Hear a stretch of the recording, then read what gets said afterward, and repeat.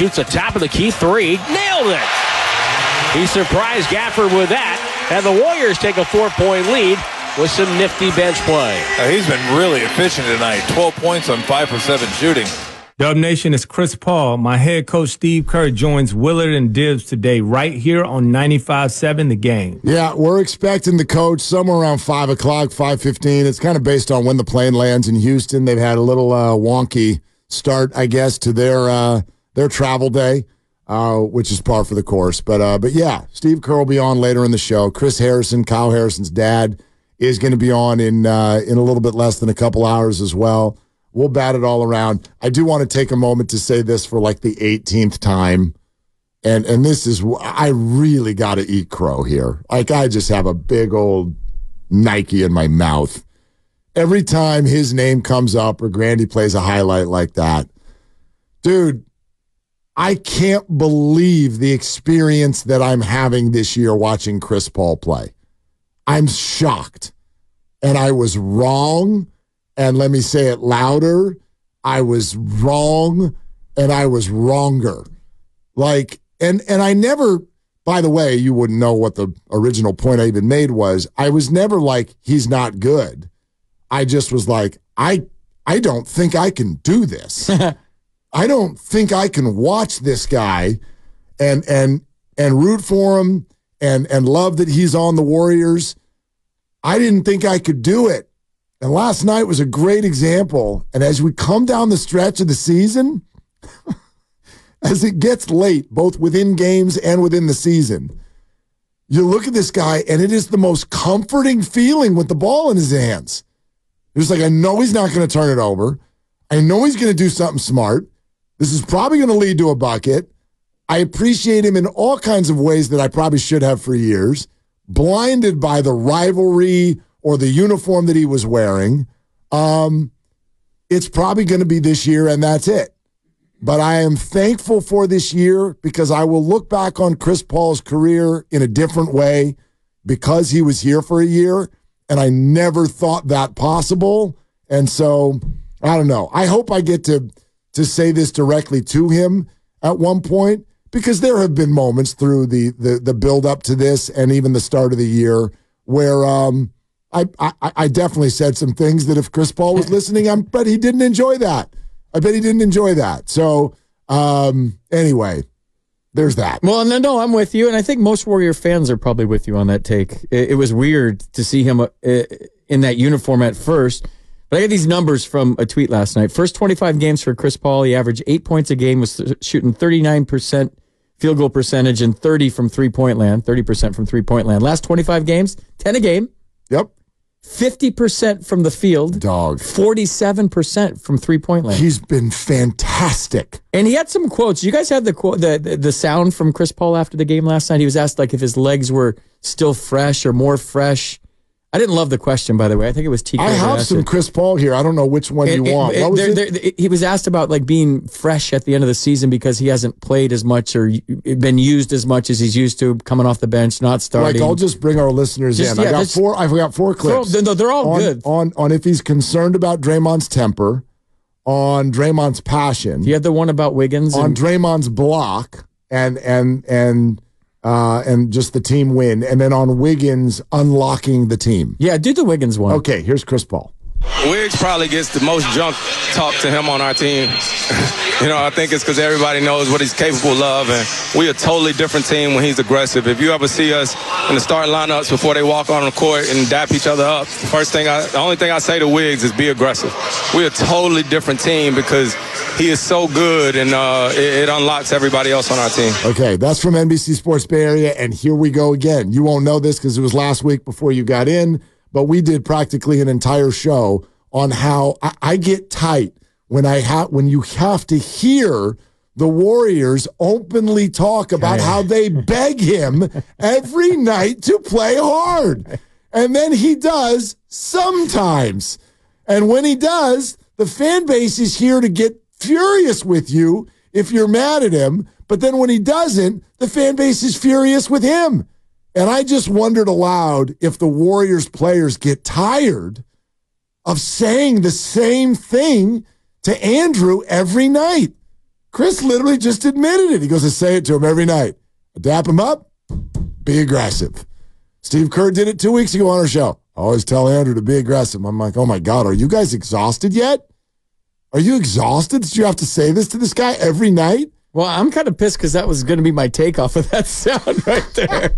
I missed your shows last week. I apologize. Like, if I got to keep telling the teammate to be aggressive. Come on. That's not in there. You shouldn't have to tell people that. But when he is, like Draymond right now, going to the bucket and driving and layups. Where's that been all year? He'll drive halfway and look to pass back out. And now he's just going all the... I love the way he's playing the block last night. It was great. Moses Moody was great last night. I mean, Moody. What do you do with Moody when Kuminga? But when Kuminga comes back, I don't know. Ask Steve. It's his job, not mine. And I'll already tell you what he's going to say. We've done this interview so many times this year. I promise you, if you ask him about Moses Moody, he'll say it's just a math problem. You tell me. I got a certain number of minutes. That's what Farhan's supposed to say. Well, it's just a math problem. Exactly. I got a spreadsheet. If we play Moses, who do you want me to take out? Pods? Kuminga? But okay. Wiggs? Okay, but this is back to Who do you want me to take out? Okay, but this is a team you're worried about as a 10 seed. When we're so, I don't know, the way Chris Paul's playing, the way Pajemski's playing, the way Moody's playing, the way Kuminga was playing before he got hurt. Wiggins is aggressive now. Draymond looks like a different dude since the second half in San Antonio all of a sudden. Aggressive to the hole, playing crazy defense. Like, I think that actually getting ejected was a good thing. Oh, here we go. No, because now he's like, I don't know. Here we go. I'm just saying. Well, but that's... It's all about it's basketball in a microwave oven for 7 games, and then let's see what happens. Sure. So whatever. Who cares what happened already? But I do, because I actually think the Draymond thing and fits right in with what we just said about Wiggins. And actually it fits with the entire Warrior team. Think about this now. What we just say about Wiggins? It's great that you're playing well, but it also annoys you that you have to say it to the guy every single game. Well, I could look at the Draymond situation in the last 2 games the exact same way. I could go, this is incredible basketball the last 2 games. Hey, Dre, why the hell does it take you tapping out of a game in Orlando, having the whole team say you're unforgivable, and have the whole fan base go sideways for 3 days ripping you for you to come out and play like this? Why can't you just inherently play like this? And then I can take that exact same question and say it to the entire team. Why can't you? We all see it. You see it. You've been saying it for 2 days. You can see how they can play. Why can't you do that all the time? Or at least most of the time. I'm not here. I get it. It's pro sports. You can't play great every night. But why? Why can't you be more consistent with your behavior? All of you. I mean, the point I was just saying yesterday, and I'll reiterate it because I believe it in my heart, just play basketball. And that's what they're doing. Just play basketball. Right. But they don't always. No, you're loving him right now. Are you loving him now? I don't like the Real Housewives aspect of the team. I don't. But all of a sudden, they found 21 years old again. And maybe it's because it's a sprint to the finish, and we know what we're doing when we get to the playoffs because we've been there and done that. We have the formula. We know what it takes. We're experienced. We got young guys that will show how to do it. I don't think Pods is going to be influenced at all. He didn't care if he's playing in Game 7 or the G League. He's going to play the same way every night. But am I a jerk for responding to that by saying if you're such veterans and you know how to do things in the playoffs, then you know that you don't do them from the 10 seed. So what did you do earlier this year to prevent this from being your reality? And my counter to that would be they've been through a lot. Okay. That there's human beings inside those uniforms. Yeah, that's fair. And the stuff they've been through is not an excuse. They'll never tell you. We'll never hear it publicly. But they're still all wearing those black T-shirts with Decky's, what is it, friend on, what is it, Beat Brait or whatever it says on the front of the, I mean, so. Well, that was his nickname. For friend. Yeah. Brate means brother. Brate means brother. I knew that. I just flamed out on live at radio. But yes, no, I'm just saying, so what I always do in sports, and getting back to your initial point, I'm good at compartmentalizing in one game at a time and getting my entertainment as a fan based on one game and how they're playing maybe the last 4 or 5. When you do a scouting report on somebody in baseball, you look at their last 5 or 6 games. You could be hitting 210 right now. But if you were hitting 180 no doubt 5 games ago, no doubt, and you're 7 for your last 13, I got to be careful pitching to you. No doubt. So the way I look at sports a little bit differently, I have a team that has resume, they have rings, they have the best shooter on the planet, they have some young players that are evolving right in front of our eyes at a rate that I don't think any of us expected. They're playing good basketball, and they're just playing basketball all of a sudden. Like a more simple form of the sport without the drama. There's a lot less drama right now. So we're in a drama-free moment. However, am I saying all this and they could lose one game to the Lakers? Sure, it's sports. Sure. But I like what I'm seeing right now. I'm intrigued by what I'm seeing right now, and I can't wait to turn on their game right now. Yeah.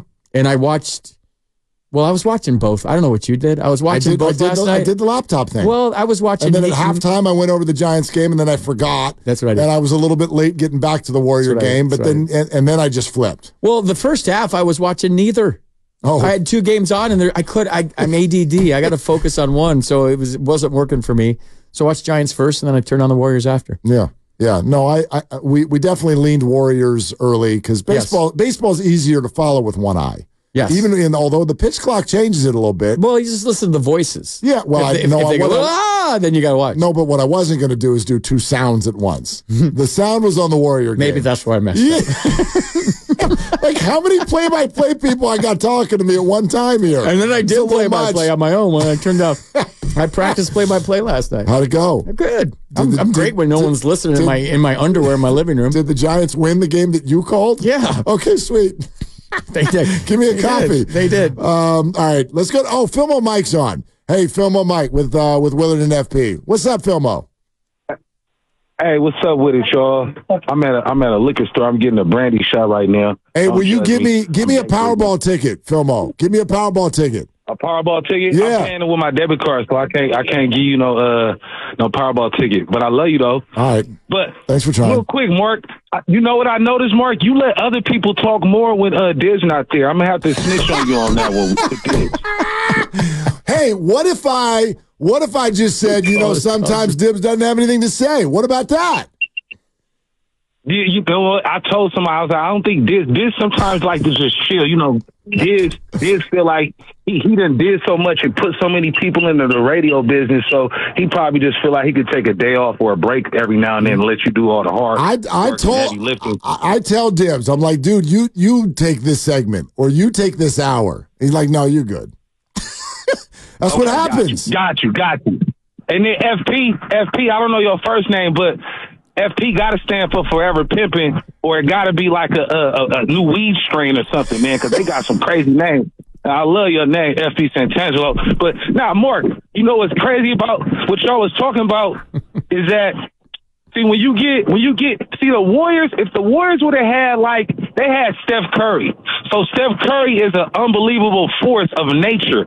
So if we would have had, a Milwaukee Bucks, sort of you got Giannis. Giannis is he's probably one of the most dominant players in the league, right? And he only got one ship. But when you got Steph Curry and the Warriors pull off what they did, you know what I'm saying? It's almost feeling like you get like a untouchable feeling. And a lot of times the new fans, I'm not trying to hate on them, but sometimes it's like this. When you a kid or when you were younger and you get kind of if you born with a silver spoon in your mouth when some adversity hits you, it's like, oh man, you get the tripping we need to trade everybody. But for the people that lived a little, and if you didn't have a silver spoon in your mouth and then you got it, you got the bag, and then you have some perspective. So, I think a lot of times that line is split in between the middle where it's you got fans that didn't really see, some struggle versus some fans that did see some struggle. And it's the new fans, and again, it's not like they're the Milwaukee Bucks where they win one and they got Giannis and then, they got to get Dame Lillard. We're considered they asking us, do you think the Warriors could beat the Bulls in 96?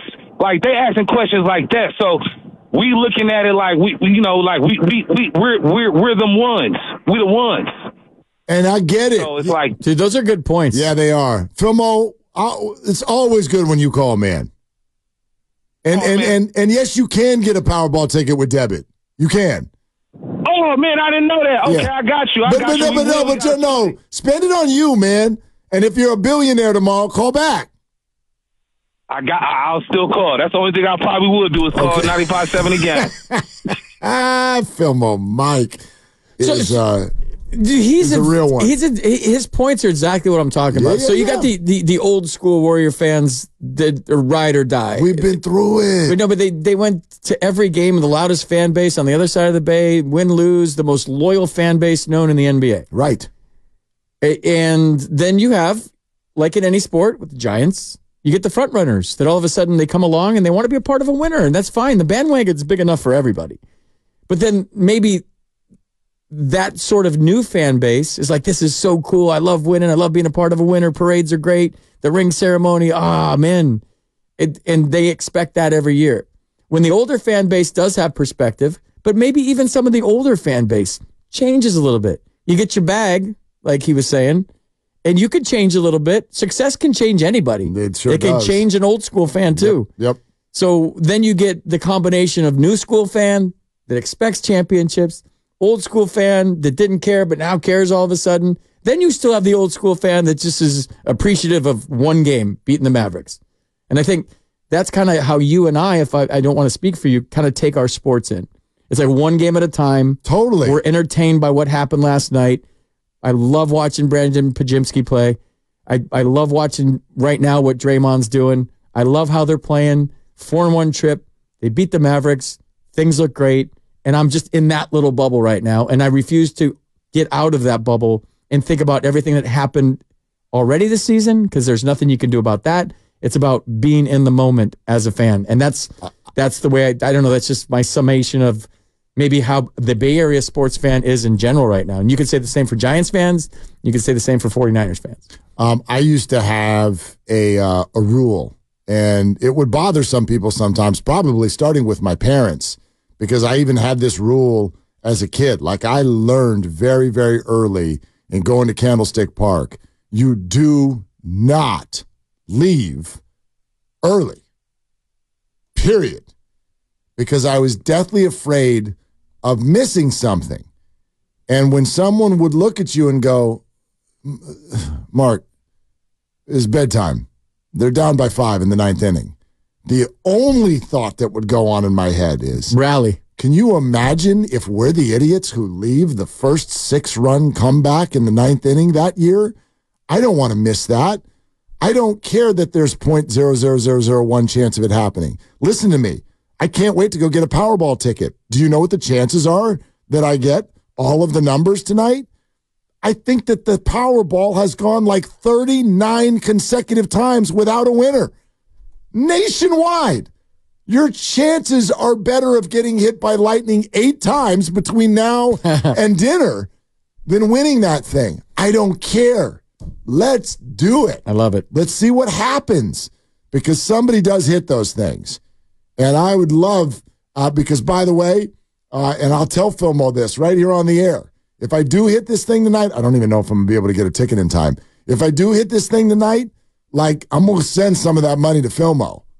I'm going to send some of that money to a bunch of people. That's actually the number one reason why I'd love to win. Okay, thanks. It'd be nice to take care of some bills. Yeah, I'll send you some, because you're sitting here talking to me about this. People that affected your life throughout, I would love, like, that's always been my dream. You hit the lottery, I'd love to, like, I'd take a month off and just travel around to the people who have affected my life positively and show up at their doorstep with $100,000 or whatever. Hell, if I hit the Powerball, maybe $1 million. Like, you're going to get a lot. Couple of things. Okay, go ahead. First of all, I don't know where. Do I go to the DMV or the post office to change my name to Forever Pimpin'? And I'm going to do that officially. Wait, how many people do that? Like, I don't know. Chad Ochocinco did, but from now on, I want you and everybody at the station to refer to me as Forever Pimpin' Santangelo. Forever Pimpin'. Thank you. No, I meant, how often do people come up to you and make up things that the FP stands for? Trust me, I've heard them all. Heard them all. Best one I had come up with was freaking Paisan. Yeah, there's some bad ones too that I've heard. I've heard them all. I think. Anyways, second thing is, to your point about leaving games early. It froze everyone when you went to Starbucks earlier, and they're like, "What's your name?" And you're like, "Frank." Yeah, because if I say what? FP, then it's a What the 10. It's a hell? 10-minute. What does that stand for? Is that your real name? So like everybody I've met in San Francisco since I came back the second time, I just say Frank. It's a lot easier. You just don't. FP's your name, But you don't look like a Frank. Guess what? Here, You don't look like a I Frank. still got a point to get to here. And I'll Okay, get to go. it. Sorry. I asked my parents at Thanksgiving, how did we get to FP? And they said OJ was a big deal in the 70s, and he was orange juice, and we named you Fruit Punch for orange juice. So you named me after a murderer. Oh my gosh, oh wow. Yeah, so like OJ, I'm named after OJ. All right. So That just changed that something. story. Yeah. All right, you had a second point. Yeah, but where did you say you were working at a restaurant yesterday? You probably were served him. Oh, yeah, at the Italian place. It was called Divino. Where? In Brentwood. Yeah, Brentwood. You probably had OJ as a guest. I did not. But anyway. The second point is can't leaving the believe that you games remember early. it. I'm on a roll. I've drank a lot of coffee today, so hold on to your hats. Let's roll. Frank from Starbucks. We had our high school, I was a junior, so it was our high school football banquet. And the best wide receiver on our high school team came back. He was in the Bay Area for a sports game. Okay. And it was Cal and Stanford. And we were asking about the play. And he's like, it was amazing. Lateral. The band came on the field. It was nuts. It was crazy. It was wild.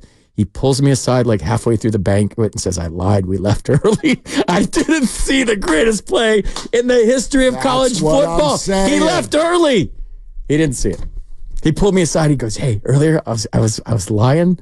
My dad and I left early. I'm like, no, you didn't. Can you imagine? Can you imagine? You know, go look at the highlights of the Kirk Gibson home run and see all the brake lights in right field. Yeah. You left.